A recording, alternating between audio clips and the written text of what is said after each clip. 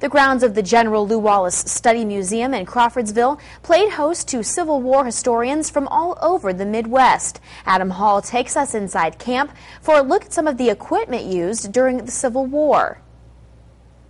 Aim! Fire!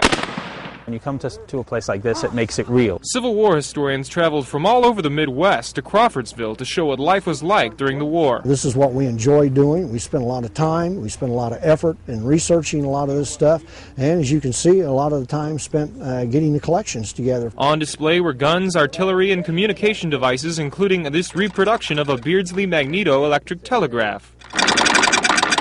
I really enjoyed looking at the signaling and seeing some of the devices there and how they were used.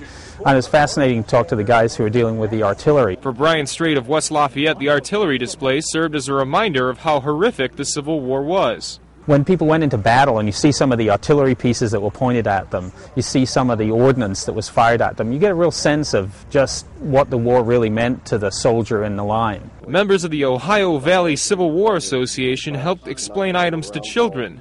They say a lot of what they teach can't be found in history books. It's really neat to put things on the ground for these kids to see that in a lot of cases like these, they'll never read about, and they'll actually pick up a piece of something that's an original, that's not a reproduction, and you look at it and you say, you got something there that was actually at the Battle of Gettysburg, and these kids' eyes just get big as bubbles, and it's really, that's what makes the hobby worthwhile. Reporting from Crawfordsville, Adam Hall, News Channel 18.